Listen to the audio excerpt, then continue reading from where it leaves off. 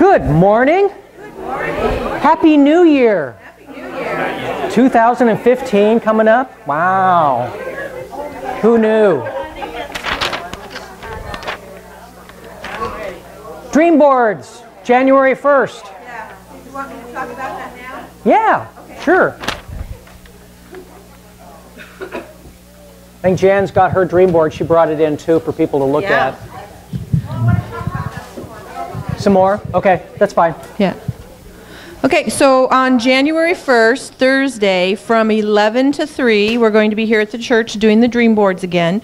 We have about 28 boards that are blank that people can use. We have a lot of magazines, I think some old calendars for pictures and words and things like that.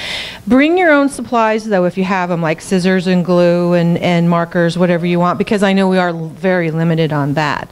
So if you have those supplies, bring them with you.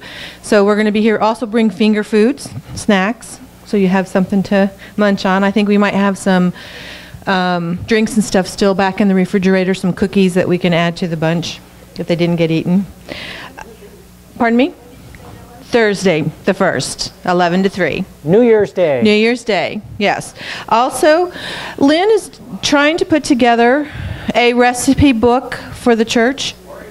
You guys hearing me back there okay? Okay. Lynn is putting together a recipe book, and we need recipes desperately. We have a few that have been donated. This is back on the table as you come through the door or as you leave. So we would really appreciate it if you guys would like to start adding your favorite recipes to the box so that she can kind of start getting this put together. We have several that have been donated or put in here already. I know I put in a couple. Peggy has put in some. There's that flaxseed bread, gluten-free, sugar-free that Sandra put in. Also the recipe for the chili that she had. So there's a lot of recipes that have already been given, but we need much more to make a really super cool book. So if you could, please remember, you could email them to her, I'm sure, as easily as putting them in the box. So get her email address if you need it. And I think that was it. Thank you. Anything for like rum brownies or rum cookies, rum cake? There's a theme here somewhere, but I'm... Let me just give them my email address. Okay. Okay, if you've got paper and a pen, you can write my email address down. Is everybody ready?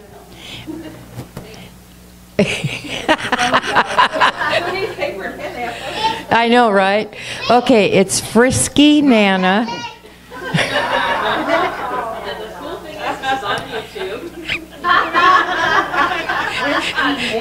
Frisky Nana. Oh, sure. Is that a Y or I-E? Y at charter.net. And you can send your recipes to me. Thank you. Even the people on you? Yeah, Yeah. that would be fun. And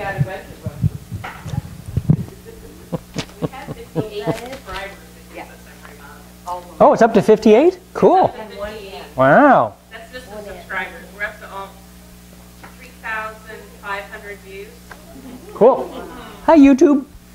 We do have a couple of patron saints by the name of George Carlin and John Lennon. And if this is a song, I don't recognize this, so maybe somebody will recognize this, but this was John. There are places I'll remember all my life. Though some have changed, some forever, not for better, some have gone and some remain. All these places had their moments with lovers and friends. I still can recall some are dead and some are living in my life. I've loved them all. Does anybody recognize that as a song? Okay, which one? Probably one by John, huh? Okay. And George, Don Ho can sign his autograph 3.4 times faster than Ephraim Zimbalist Jr. There's a piece of information that you'll never forget. Hey, we had a church candy in the paper today. Oh no, it was fudge. Okay. Brian, Mike and Mary's kitty cat, one of their kitty cats, Fudge, was in the paper today. So. Oh, is that right? According to the U.S. Transportation Security Administration, and this was 10 years ago, in 2003, passengers left $303,970 in loose change at airport metal detectors. The U.S. Treasury Department appropriates the money and returns it to circulation. So maybe if you just kind of stood by some of the major airports, you could make a living. Yeah. Wow. Yes, it would. Yes, it would. Okay. Was that next time? Which one was I doing? Oh, well.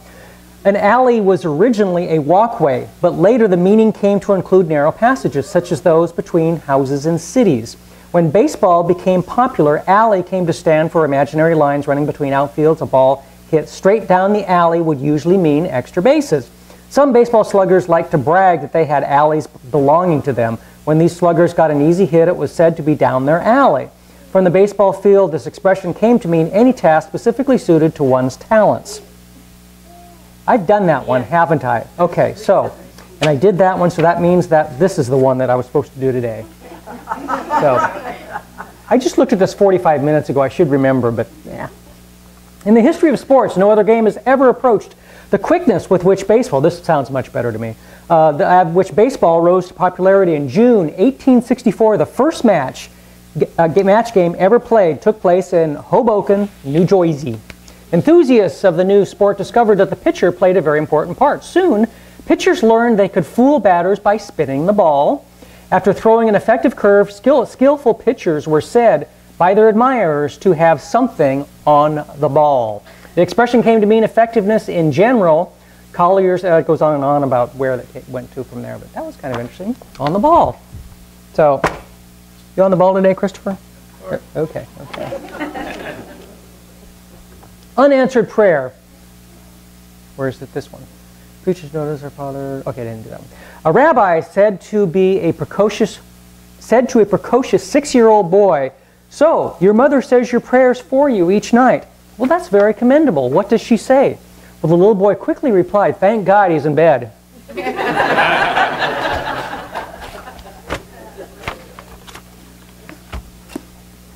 Yeah, parents and then grandkids. Grandkids are so completely different than regular kids. I mean, they're just like, they can do anything, cry, "Oh, it's okay, give them candy, and, "Oh, you're having a bad day? Doesn't matter. Here, roll them in dirt, let them play in the water, and then give them back." So, a secret may be sometimes best kept by keeping the secret of its being a secret. A secret may be sometimes best kept by keeping the secret of its being a secret. Nobody will keep the things he hears to himself, and nobody will repeat just what he has heard and no more. Lucius Seneca, 65 AD, born in 4 BC. Imagine that. How do they get these quotes from all these people that are so old? Somebody has a good memory. Yeah, when you have nothing to say, say nothing. And so there. Any good New Year's parties I should know about? No? Wow. Dream boards. Life is too short to be serious all the time. So if you can't laugh at yourself, just call me and I'll laugh at you. The secret to happiness is to have a good sense of humor and a bad memory. They're not gray hairs. They're my wisdom highlights. I just happen to be extremely wise.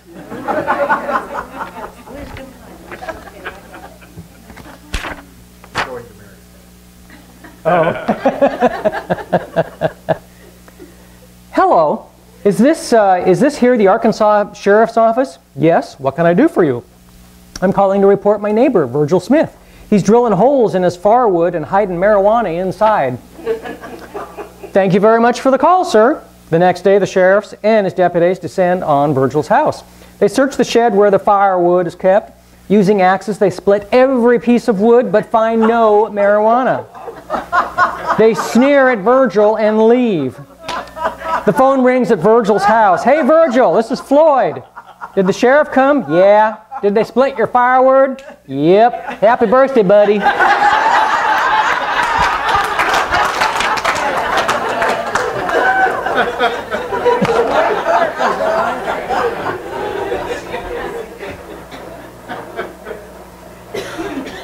You know what they do now in the state of Washington? You get a call for like that? Oh, we'll see you in the morning, maybe. They don't care. I don't think. I don't know. There. Did you ever get that thing working, hon? I don't know what document. Oh, okay, okay. Take me a minute on the computer.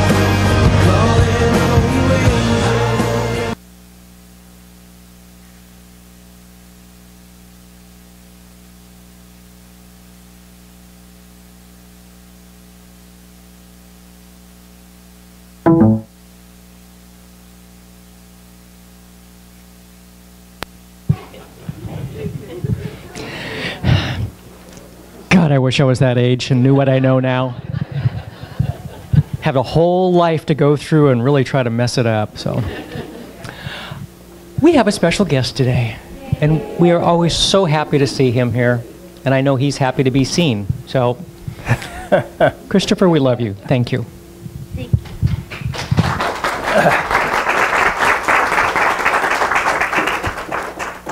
It is nice to be seen, isn't it? I don't know what the reverse of that would be. Not seen? Living in the shadow? Maybe. I don't know. Ah. So did everybody have a great Christmas? Yes. Did you all get what you wanted? Yes. Be honest. Yes. It was interesting for me because my family kept asking me, what do you want, Dad? What do you want? I said, I don't want anything. I have everything I need. Don't need anything anymore. And I stuck to it. They're pretty good at, prying something out of me. But I actually stuck to saying I didn't really want anything this Christmas. Of course, I got stuff. Socks, slippers, that kind of thing. But it was really nice to realize within myself that I truly, really had everything that I needed. And what was important to me was my family, my friends, my church family, those things that really mean something in my life. I have lots of that, and my cup overfloweth with that. So the material things that typically go with Christmas, I had no interest in at all this year. And it was really nice to, when when you're going through something and you do this thing, I like to call it introspection. You stop. Wow. And you examine the thought you just had. And then you go, that's a pretty cool thought. That's pretty awesome. I really didn't want anything. And it was so beautiful to realize that within myself. Because, I don't know, I think our culture is set up so, oh gee, get this and get that. And this is new and all of that stuff. Yeah, so anyway, that's how Christmas went. And it was really beautiful. In my family, we do this thing with stockings. So everybody comes over Christmas morning. We do a little breakfast thing, and then along the fireplace, there's all of these stockings. Stocking for me, stocking for Nancy, stocking for the grandkids, stocking for my daughters and their husbands. So across the whole thing, it's full of stockings. Nancy's mom and dad came down from Yakima, and my son-in-law's father came by, so everybody had a stocking. It was kind of fun. And then we let the grandkids go and get the stockings and give them to people, and it's just kind of little stuff in there, but it was fun. It was really nice. It was really beautiful. That, for me, was my Christmas gift, to be surrounded by all those wonderful, beautiful people. Being here this morning is another Christmas gift for me. And before I go any further, go Seahawks! All right. That's important. We should all practice manifestation, and we're going to manifest a winning game today for the Seahawks. All right, that would be, now, I want that. I do want that. I think a lot of people do too. So what I want to talk to you today really is about just kind of normal little everyday things that we kind of take for granted, and we don't really think much about them, and we just go along our way and we keep doing whatever it is that we're doing. But yet every single thought you have, every single thing you do is significant. It's significant. There is not a single thing that you say to a person that you meet that is not significant to them or to you, even though you might be doing it just in passing. It's important to take the time and be aware of the connection that you're making with the people that are around you. Because it's huge. It's huge. A lot of times, traffic is a good one. Somebody cuts you off and you don't flip fingers because you never know who's carrying a gun. But sometimes you get that kind of little bit of irritation, you know. Think about that. What's going on when that happens? Really, what's really happening when that happens? Why, maybe that person was in a really hurry because of something in their life. Who knows? But don't let that kind of stuff affect you. But really what I want to get to is the everyday, hi, how are you, passing that we have with the people that we interact with constantly. All right? And that biggest group of people is going to be your family, and it's going to be wherever your work setting is, the people that you work with on a daily basis. Okay? How are you interacting with them? Are you feeling good about the interactions that you're having with them? Or do you walk away from some of those interactions and not feeling so hot about it? Somebody says something to you at work and it just strikes you wrong. How are you dealing with that? Where's your awareness when that happens? Because you see, we're spiritual people. We're beings of light. We're stardust. Every single one of us is. So how can we not see that in another person when we interact with them? It's so important to have that awareness. Just to be aware that when you interact with a person, it doesn't matter what they look like on the outside or what clothes they're wearing or any of those things. You're talking to another part of yourself. You're talking to a being of light. You're interacting with a part of God as you are yourself. We forget that. Sometimes it's hard for us to say that, but it's true. It's really true. There's, I guess I'm an optimist. I'm always looking on the bright side of things. And I found this really, really cute story about that. And I want to share that with you because I think it's significant. So let's see. I love the title of this story. It's called, This Is Good.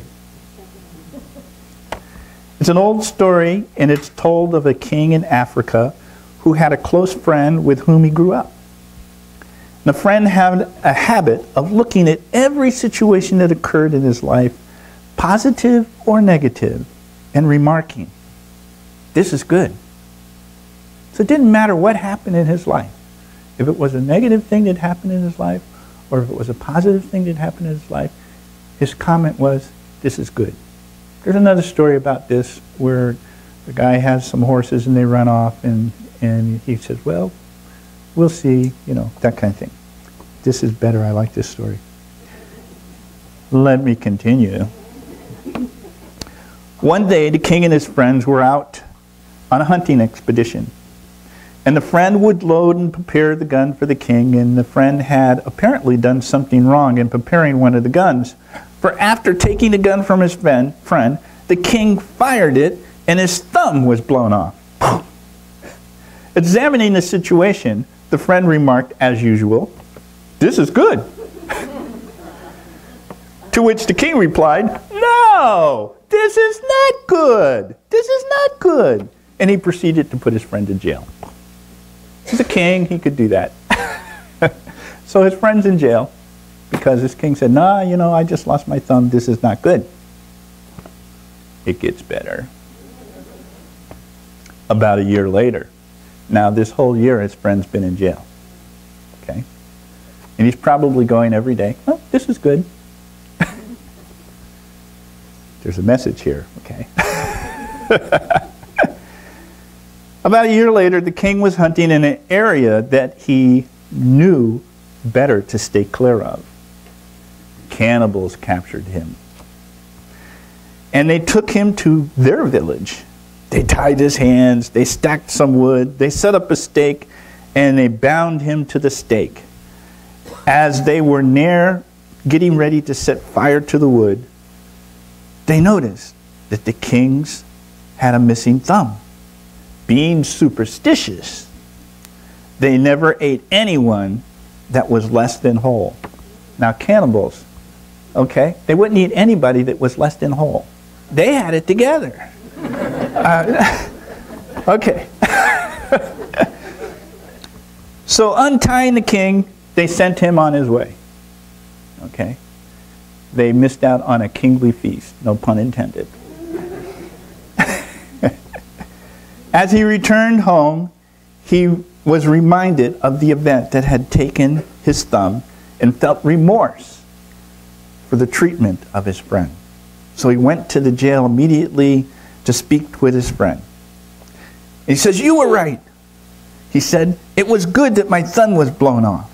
And he proceeded to tell his friend all about what had just happened. "And I am so very sorry for sending you to jail for so long. It was bad of me to do that." "No," his friend replied, "this is good."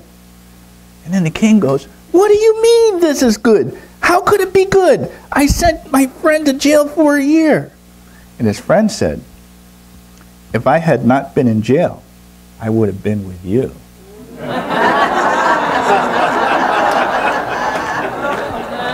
This is good.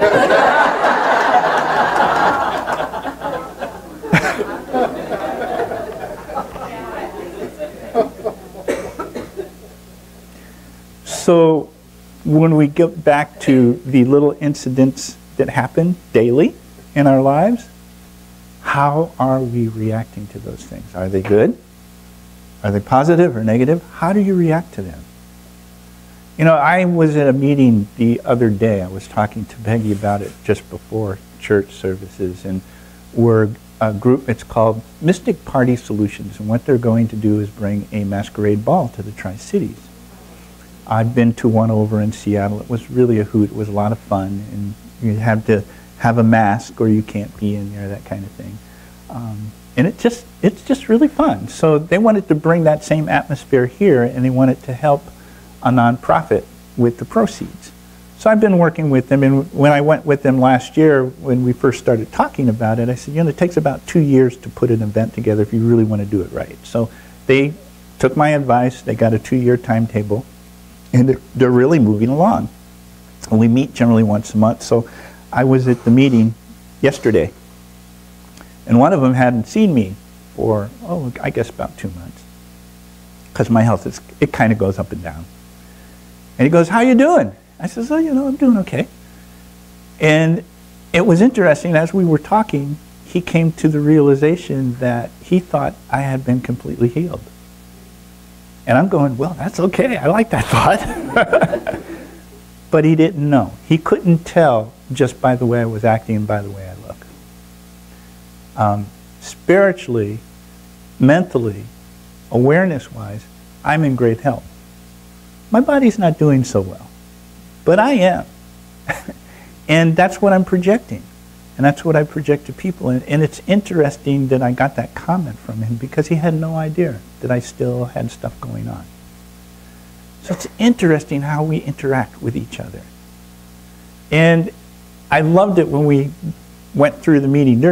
When this event happens, it's going to be in August, in the later part of August, and it'll be here in Richland at, I think the Country Gentlemen have a new place over here. We're going to do it over there. And we're going to have some entertainment from some of the performing arts folks, and I think the Master Singers are going to do some stuff there too, and it's going to be really good. So I'll keep you posted on what's going on with it, because you're going to want to go to this. Did you? Yeah, that's right. That's right. Because they were saying, yeah, we got the gal that's going to do tarot readings blind, basically. Mm-hmm. Yeah. That's my group. Hallelujah. So here we are. Okay, we just did Christmas. We had this wonderful, and how wonderful did it feel giving something to someone? Doesn't that feel good? I really love giving, way so much more than I ever did receiving something. Giving something that just really, really, feels so good. Christmas is past, but New Year's is coming. A new year. What are you going to do with that new year? And a lot of people, they'll do New Year's resolutions, and I'm going to lose 20 pounds, or I'm going to, I'm going to do exercise at least maybe once a week, being honest.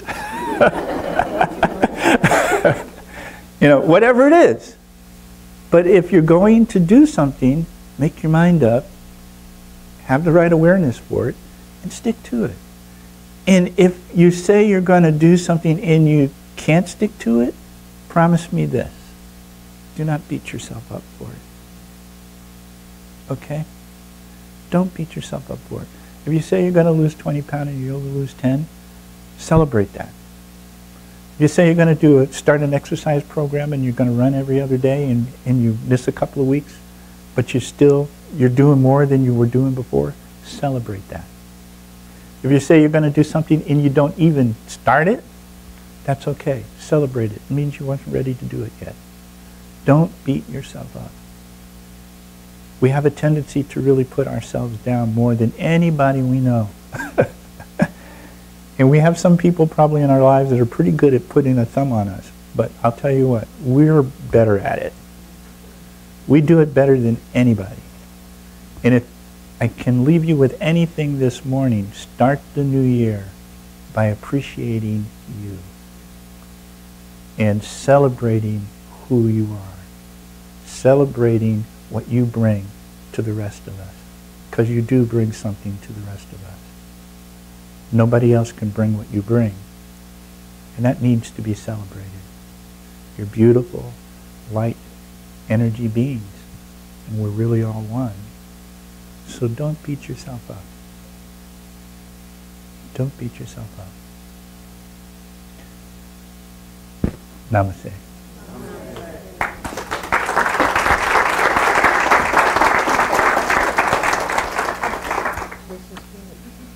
This is good. This is good.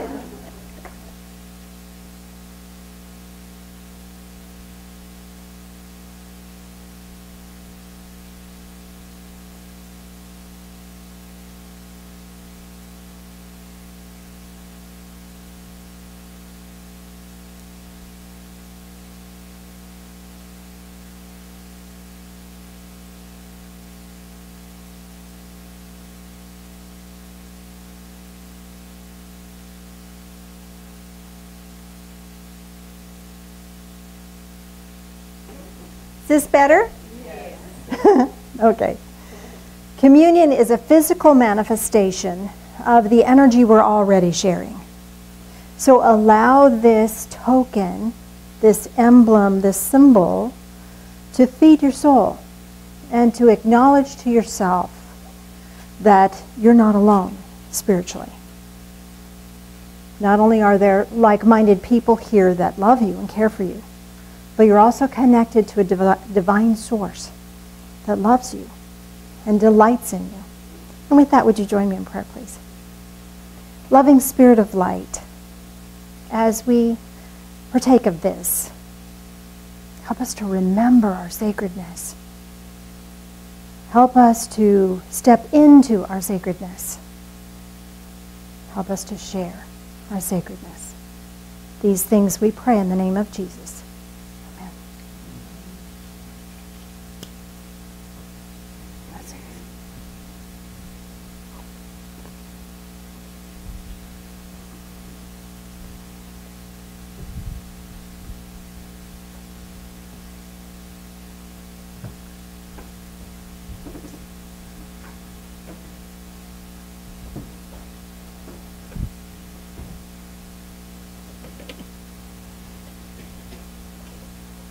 As that continues around, join us in prayer again, please. Loving Spirit of Light, as we drink this in, Help us to drink in life.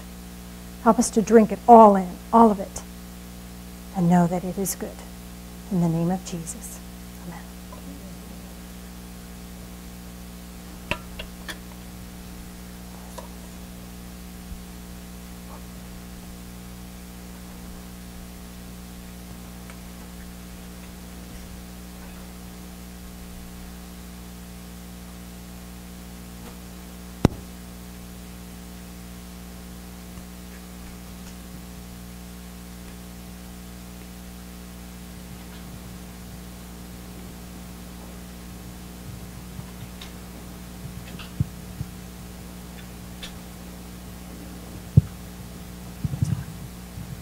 Hello.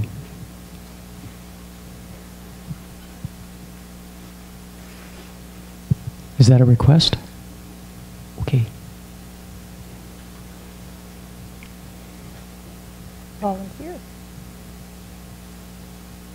I didn't know if you had to go to the restroom or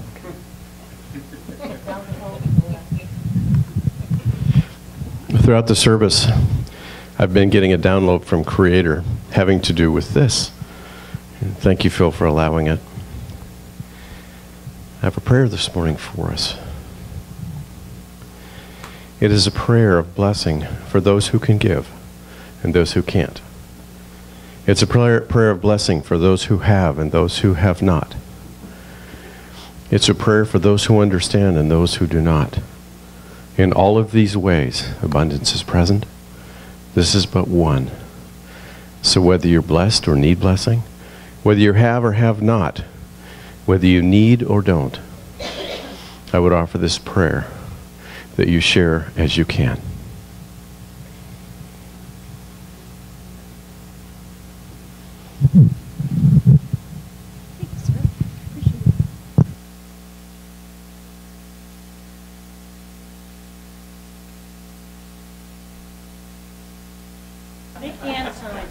Next Sunday, Dan's going to lead us again in that medicine wheel process.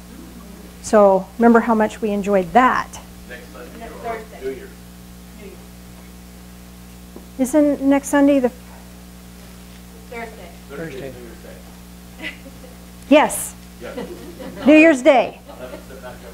Back here, yes. Don't mind me. My brain is just not... Don't go very far. I wanted to share with you our dream board because... It was both of ours. It was both of ours. And half the time when you do a dream board, what you think you're doing isn't what really gets manifested in the year. So I want to share that with you. I put hearts. I have a teacup that has a heart in it, and then this heart here. It's actually a leaf with light shining behind it. And my intent was to live from my heart. And right below that is healthy, being healthy. And I was having some health issues and not feeling my best. Well, come to find out, I had to do a heart monitor and some other things going on. My blood pressure is really low, so they're still trying to figure out what's going on with that. So I had no idea, but there it is, 2 places, 3 places. The mentor, the facilitating change. I didn't really put a whole lot into that. There's other leadership and teaching, and I do a lot of mentoring, that sort of thing. Well, this year I did a mediumship class, teaching people how to do that, and channeling. And then when we finished that class, then we all of a sudden opened that up so that the people who participated in that class then could share what they had. And I'm the facilitator of that. Who knew? Didn't know that. And this picture of the angels, I just thought, well, it'd be really nice to, connect with the angel a little bit better. And over the last few weeks, I've been doing all these messages about angels, and they've been making their presence really, really clear, really, really known. So who knew? Who knew about that? Mr. Phil, you want to share your little bit down there? Sure. I did spirituality and health, and I had all electric and green and solar stuff and things. And once we do this in January, we put it away. Well, it hangs on the wall, but we don't really... we don't really, I don't look at it until a few months later and go, huh, I should put up solar panels on the house. You should buy a new car. I'm working on another electric car. Yeah, so those weren't the plans at the beginning of the year.